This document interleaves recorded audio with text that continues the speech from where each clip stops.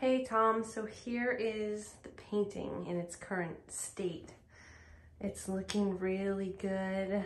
The back end is not done yet, so where the pink is. That pink is just the primer that I lay down so the paint adheres really well on top of it, and then it has a base, a color base underneath.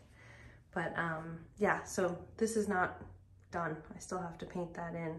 But you can see that I've added quite a lot of texture, which I'm so loving. Loving these colors. Texture here. That's done with a square-ended palette knife. Got the beautiful drips and the sanding. And sorry, I'm getting some glare on it, and it's, you know, the camera isn't exactly picking up the color perfectly. The red dots are looking very dark, the red spots, but they're not that dark. I'll send you a couple other pictures. And then, you know, here's my palette.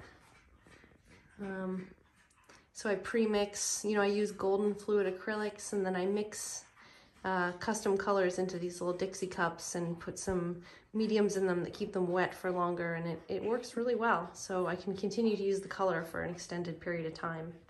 There's my stash down there. But yeah, here's the painting. Coming along good.